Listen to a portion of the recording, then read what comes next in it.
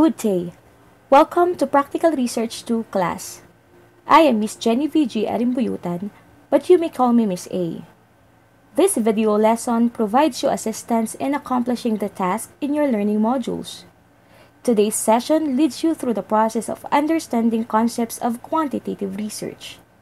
This leads you through the basic elements of research which are essential for good research practices.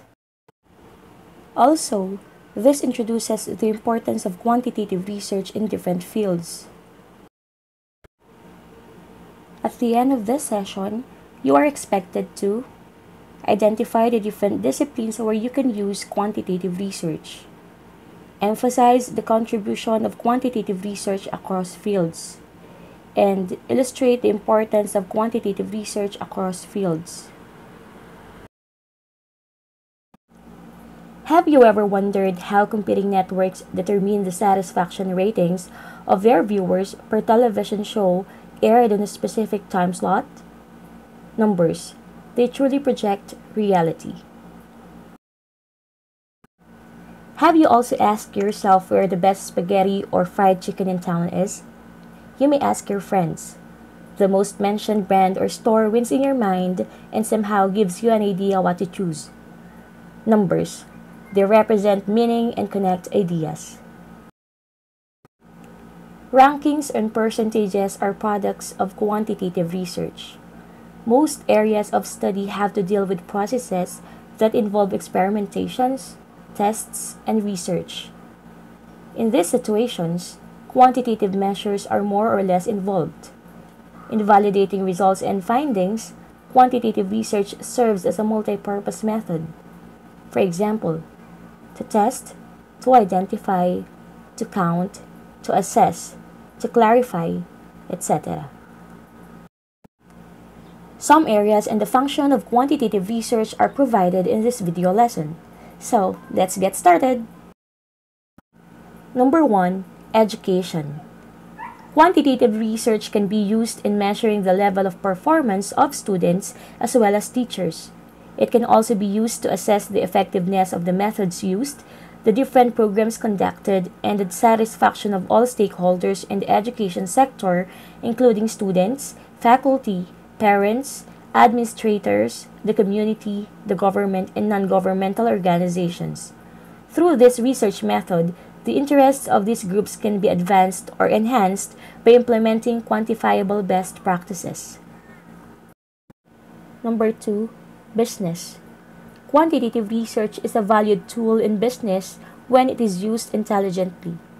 It can improve the overall marketing strategy, help the company make informed decisions on how to move forward with a particular product or service, and even solicit consumers' opinions for productivity. This type of research is largely utilized in product development to create favorable marketing campaigns. Data that are often used in this type of research are market size, demographics, and user preferences.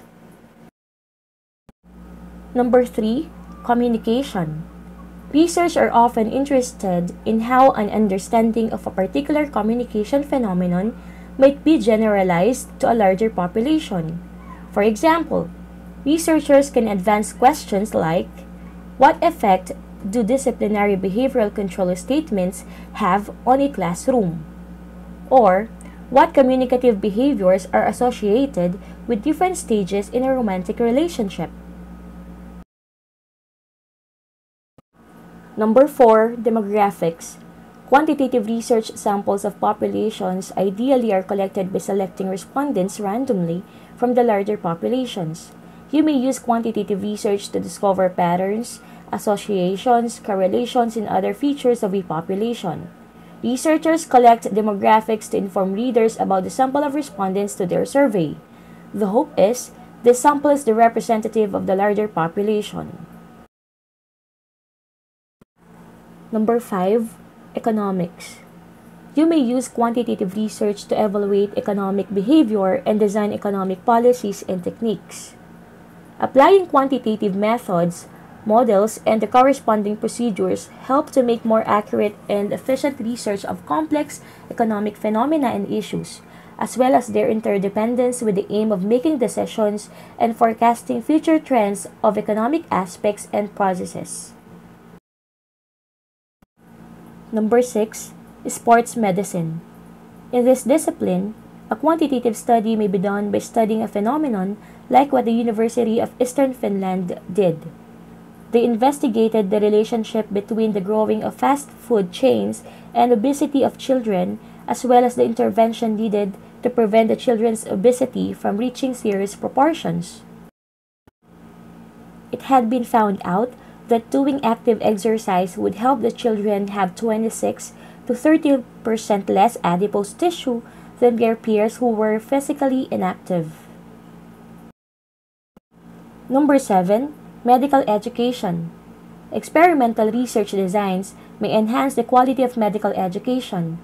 The said design test intervention like curriculum, teaching learning process, or assessment with an experimental group. Either comparison or controlled group of learners may allow researchers to overcome validity concerns and infer potential cause and effect generalizations. Number 8. Behavioral science. Relationship questions tend to explore how one behavior exhibited by people is related to other types of behavior. Examples are verbally aggressive behaviors related to physical aggression. That is, when a person has high level of verbally aggressive behavior, does he or she tend to be physically aggressive? Are certain supervisor communication skills related to the emotional experiences of employees? Number 9. Psychology. Quantitative psychologists study and develop the methods and techniques used to measure human behavior and other characteristics. Their work involves the statistical and mathematical modeling of psychological processes, the design of research studies, and the analysis of psychological data. Number 10. Political science. Many of the phenomena that are studied in political science can only be properly investigated using quantitative methods.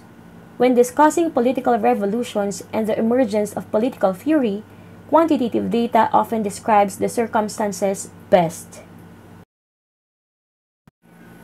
So those are the different fields or disciplines where we can use quantitative research. Have you ever wondered on how would quantitative research help you in your chosen field? Comment your answers below. That's all for today. Thank you for listening. Until next time.